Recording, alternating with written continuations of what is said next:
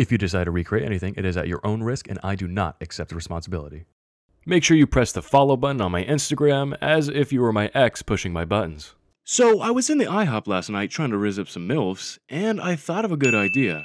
My next video idea will be from the DEA's List 1 chemical list. I feel like every home chemist at least makes one of these.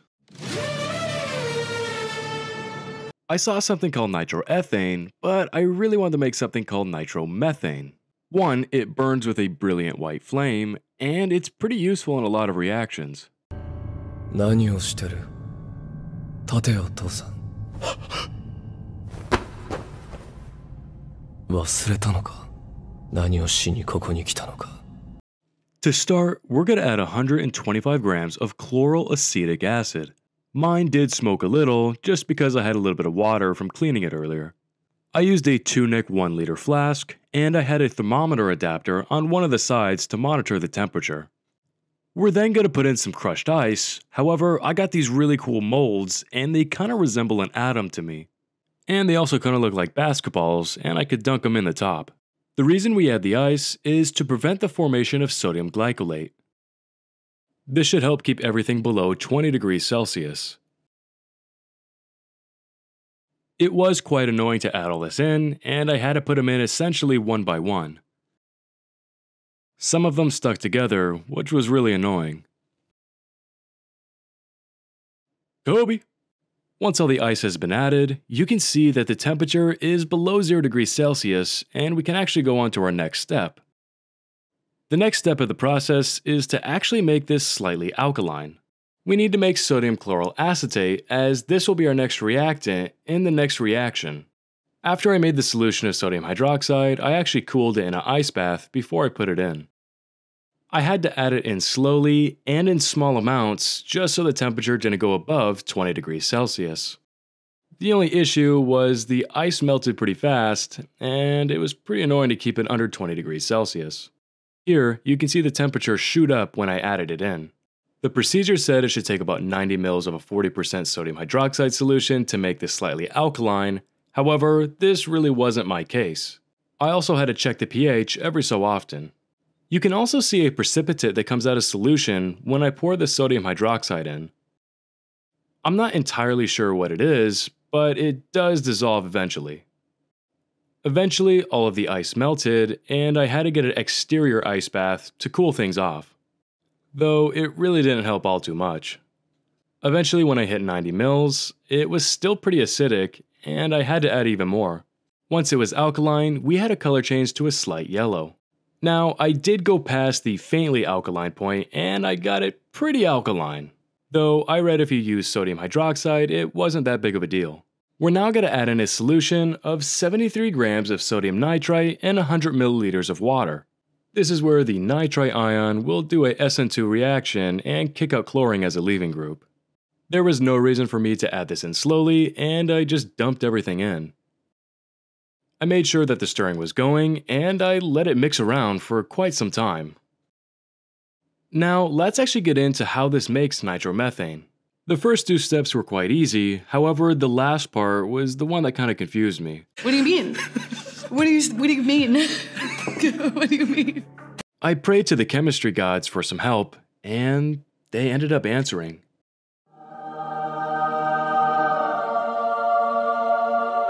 Joey from That Chemist came to help me.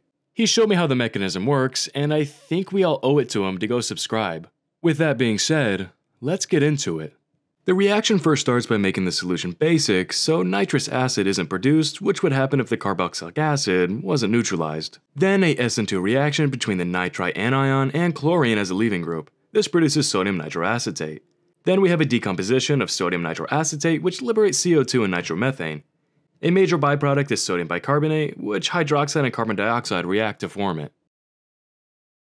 We're now going to set up for a distillation with the thermometer in the reaction mixture. This is because we need to stop heating it once it reaches 80 to 85 degrees Celsius. This will reduce frothing and a loss of nitromethane. I used a lab jack to lower the heating mantle as the easiest way to take away heating. The decomposition of sodium nitroacetate is pretty self-sufficient. It essentially heats itself for a little bit. As the reaction mixture is heated slowly, you can see it slowly turn into a more orange color. Yet another time, I'm cursed with orange chemistry. Well, at least it's not yellow chemistry. Sorry, Tom. Eventually, though, it actually turned quite red. When it did turn red, I could slowly see these bubbles start making its way towards the surface. This was a good sign as a lot of CO2 was being ejected out. When I first saw this, I was very happy as I didn't know if the reaction was going to work or not. To me, it reminds me when I open up a soda bottle and all the carbonation comes out. Though, once I started seeing this happen, I had to act quick and I had to shut off the heating. The thermometer also read 85 degrees Celsius, and I slowly started to lower the lab jack. As I lowered the lab jack, you can see the beautiful evolution of CO2 gas coming out of the solution. It reminded me of Fanta soda, and I was really tempted to take a drink. Though, we would lose yield on the nitromethane, and I'm not about to do that.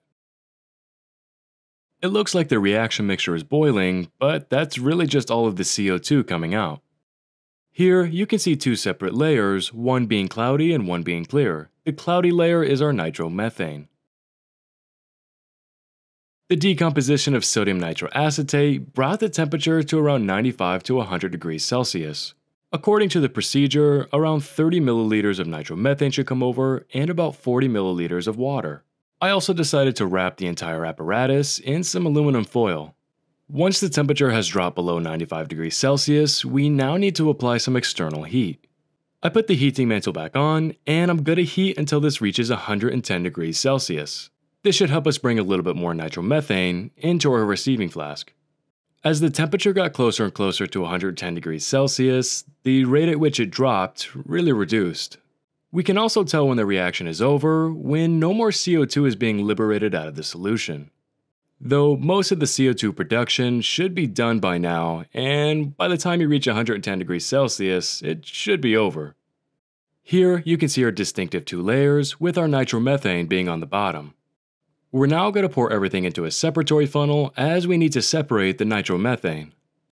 You'll notice that the nitromethane goes to the bottom, and you'll also notice that the water layer has a slight tint of yellow to it. This is because nitromethane is very slightly soluble in water, and it's really important that we save the water layer to extract more nitromethane out of it. I first separated the nitromethane layer, and then I separated the water layer. When I was separating the nitromethane layer, I got a very nice fruity smell. The smell reminded me kind of like a genetically modified pear-apple fusion. And here you can see our cloudy nitromethane. This is because it has a little bit of water in it. We're now going to collect our water layer, and we're going to make sure that we save this because we're going to redistill it. We should be able to cover a little bit more nitromethane when we do this.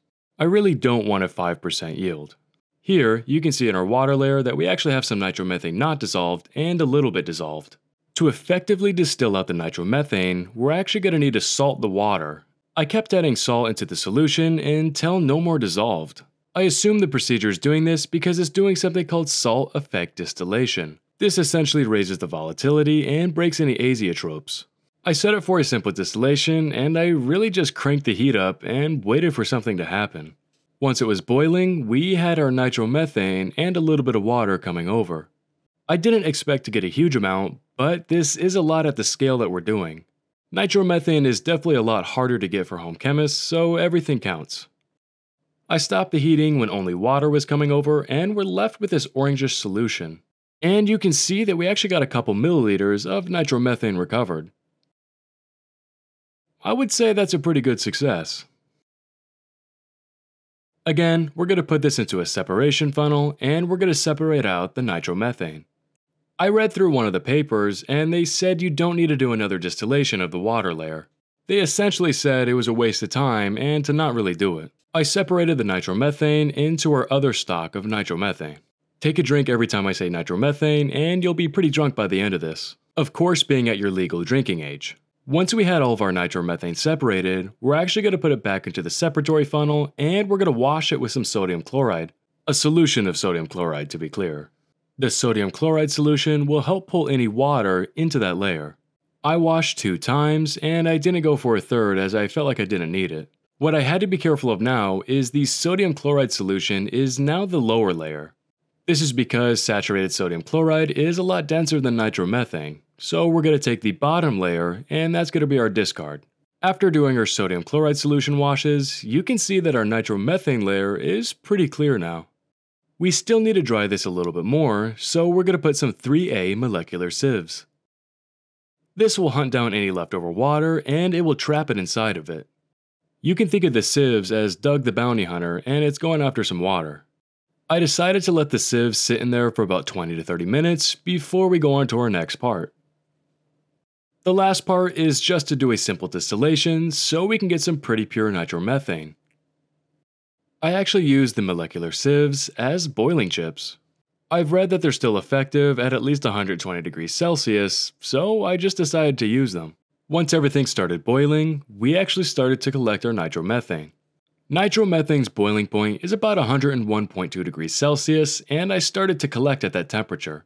The nitromethane coming over was very clear, and I was really happy to see it. My thermometer read 103 degrees Celsius, but this is a really cheap one, and I don't really trust it.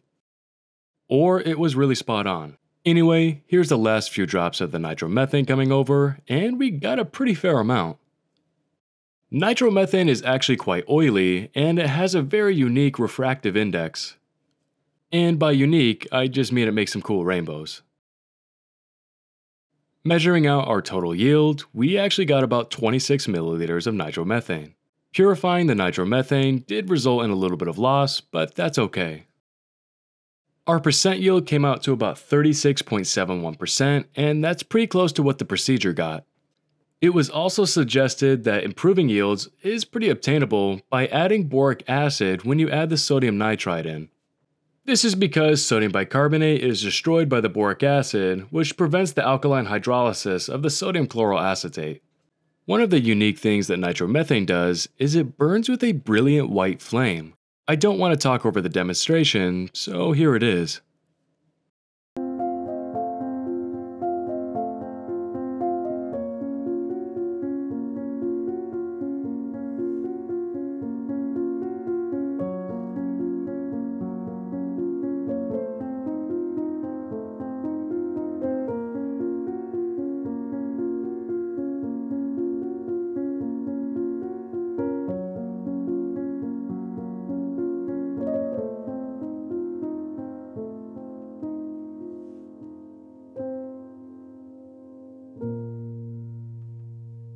And that's the end of the video. Thank you so much for watching, and huge thank you to all my Patreons. I cannot thank you enough for all of your support.